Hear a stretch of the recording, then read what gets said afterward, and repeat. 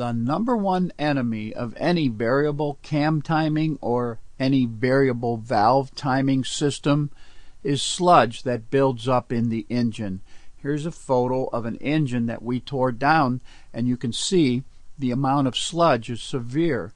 Here we're looking at the sludge near the cam phaser and all around the cam phaser, and it must be inside.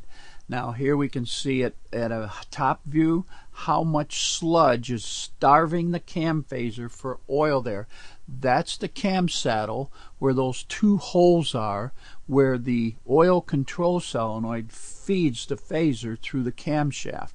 Here is a dirty cam phaser solenoid. Now this is a unique photo here because this is of a real vehicle. Let's blow it up and show you exactly what's happening. There, the saddle for the camshaft bearing actually was worn away by starving for oil. This engine had VVT codes in it, and that's because this system was starving for oil. Remember, the best way to tell your customers, the best way to protect your customers, explain to them how important oil changing on regular schedule is when they have an engine with variable valve timing, variable cam timing.